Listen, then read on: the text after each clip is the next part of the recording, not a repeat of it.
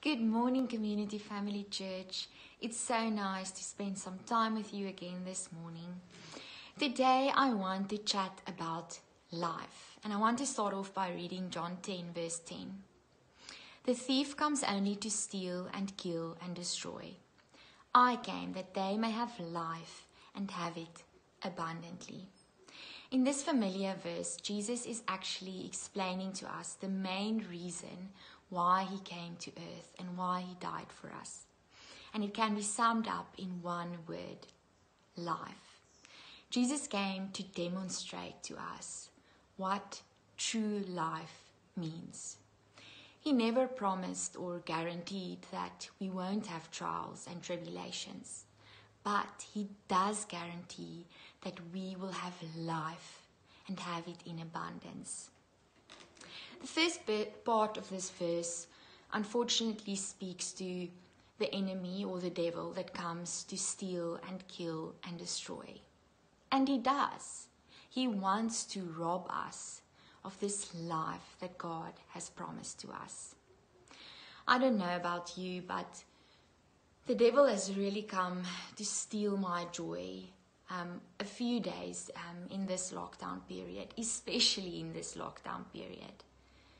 I've had days where I felt like all the dreams that I've had for 2020 has been destroyed. And that's exactly what the devil wants. He wants us to believe that our dreams are too big or too good to be true. He wants us to believe that he has the victory. And we shouldn't allow it, because God has overcome the enemy. God has won. God has the victory, and therefore we have the victory. We have life in Jesus because we received it as a free gift the moment we accepted him as our Father. We have to step into and take ownership of this life that God has given us freely. One day, all of us will have to account for our own lives.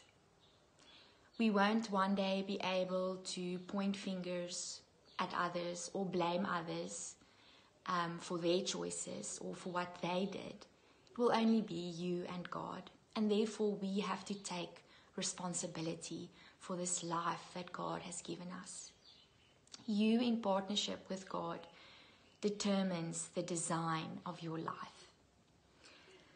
You aren't able to always determine the events that happen in this life on earth. You're not always able to determine the circumstances in which you find yourself.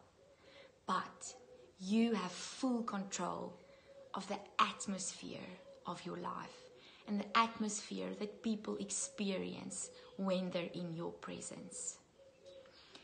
I really hope that all of you have a great day and that you will choose today to step into this life that God has given you, and that you will choose to live it to the fullest, and that the atmosphere surrounding you will be a nice and comforting atmosphere to be in the presence of. May God bless all of you. Have a nice day.